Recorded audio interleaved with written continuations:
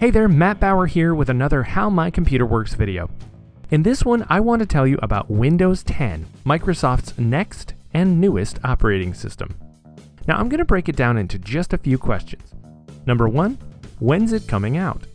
The release date is July 29th, 2015. And of course, with all new software and operating systems, there are bound to be at least a few quirks, bugs, and other issues with it.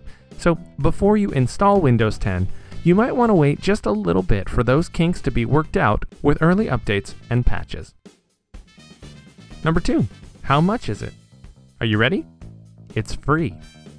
Well, okay, for a lot of people it's free.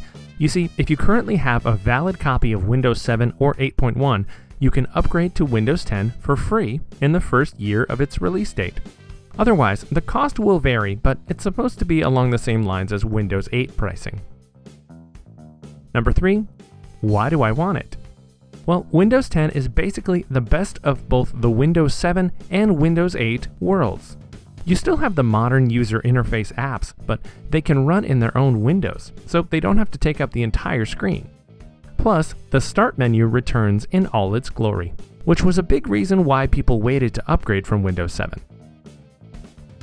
There are several new features of Windows 10 as well, including a new, more secure and lightweight web browser, new mail and calendar apps, Windows game optimization, and this girl, Cortana, Microsoft's digital assistant, to help you get things done on your computer or tablet. Other Windows 10 features include extensive settings and customization options, a new task view with multiple virtual desktops, much like Mission Control and Spaces on Mac OS X, and Microsoft has also overhauled the system and app icons. Now there's even more to come with Windows 10, so look for it on July 29th.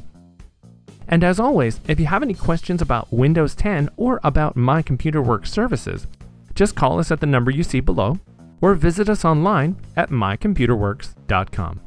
My name is Matt Bauer. Thanks so much for watching, and we'll see you next time.